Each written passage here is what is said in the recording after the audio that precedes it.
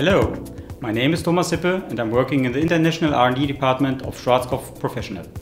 With the following experiments, I want to show you a little bit more in detail how our new bonding technologies work.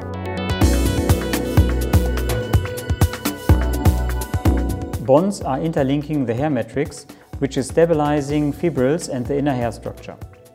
These bonds are damaged during chemical treatments, leaving the hair extremely damaged and weak. In this experiment, the styropor represents the bonds inside of the hair matrix. I now dip one end of the styropor into the FibrePlex #1 bond protector.